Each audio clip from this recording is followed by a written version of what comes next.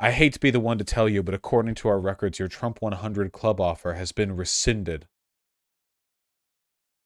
You've received multiple emails from Team Trump, including my father, inviting you to join this brand new prestigious club, and you've ignored every single one of them.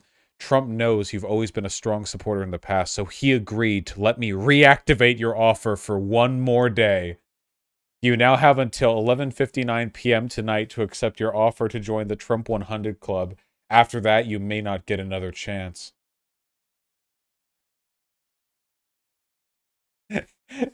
Dude, there are literally hundreds of these. Absolutely insane. Nigerian prince president, man. Jesus fucking Christ. Hello, I am President Trump. I am the president of the United States, but I need to get to DC for them to hear my legitimacy to the presidency. If you could give me your credit card details, I need only $100. I have access to vast riches. I will pay you back when I become president. I've said this before, and I just think it bears repeating, that a lot of this really is descriptive. If Joe Biden really did steal the election, a lot of their behavior is really morally justifiable. Like, if what they believe was true, that Joe Biden actually had, like, done some sneaky bullshit to steal the election, that, like, their outrage and reaction is, like, fully 100% justifiable. That's why I think it's important to recognize this not as like an emotional pathology on the part of the people there, but rather a deliberate outcome of misinformation peddled by people at the top, you know? Like it's about systems. The January 6th was an inevitable consequence of some systemic forces. It's not just that the people there were crazy. Now, don't get me wrong. The people there are absolutely crazy and wrong, you know. The craziest people are the ones most likely to be swayed to stochastic terrorism as a product of the misinformation. But, you know, it's still a fairly inevitable outcome, which is why it's so important to think of this as a crime done by the Republican Party, not just a crime done by the Jan 6 rioters. Honest to God, I don't really care if the Jan 6 rioters go to jail or not. I don't really care. Like, I guess a lot of them deserve to, but it's not, like, anywhere near the top of my priority, you know? For me, it's the officials responsible for pushing this, you know? That's what I care about first and foremost, because as long as they're there, you know, it's like you treat the cause, not the symptoms. The chair requests those in the hearing room remain seated until the Capitol Police have escorted members from the room. Without objection, the committee stands adjourned. Oh, okay. Well, there you are. Yeah. I know that a lot of the stuff from today's hearing wasn't as interesting as last time, because last time they opened with the glitz and the glamour, but keep in mind, a lot of that is also because they have to successfully establish the fact that the election wasn't stolen, and that requires going over the extent of the dishonesty on the part of Trump and his campaign officials. So, you know, it's going to loop back around. Like, you start with the Jan 6 hook, and then it's like, okay, well, what were they mad about? You go over how they were lied to, and then, you know, yeah, there's still plenty to go over.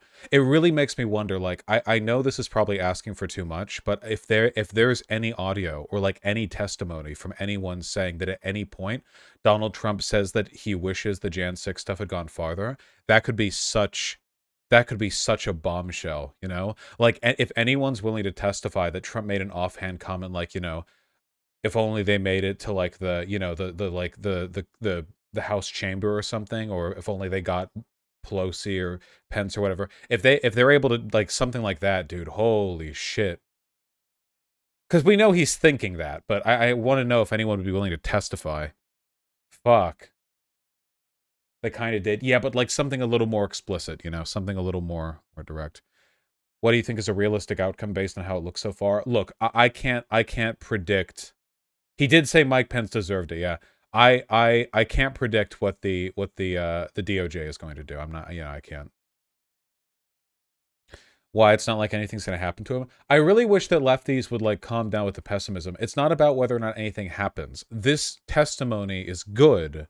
It's good to have this on record, even if nothing happens.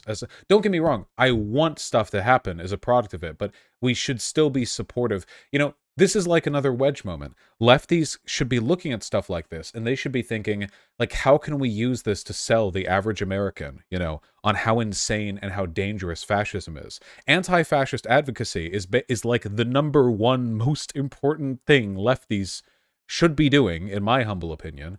And using stuff like this as like a platform, like, because what we need to be doing is taking the extra step, you know. This is probably going to mostly come down on Trump, but the entire Republican Party, or at least almost the whole Republican Party, was complicit at some level or another in pushing the election lie bullshit, in defending Donald Trump. And in that sense, you know, they're opportunists. They're just going to wait for the next more successful coup attempt. We need to translate this. It's not just Trump that's dangerous. The entire institution of the Republican Party is fundamentally anti-democratic, and every chance they get at power is a chance that they don't have to leave again, you know. They don't. Yeah. The committee did say the Justice Department should indict Trump and that there is sufficient evidence. I agree, but they can indict more than Trump. At the very least, they could get like Gassar and MTG and Boebert and stuff.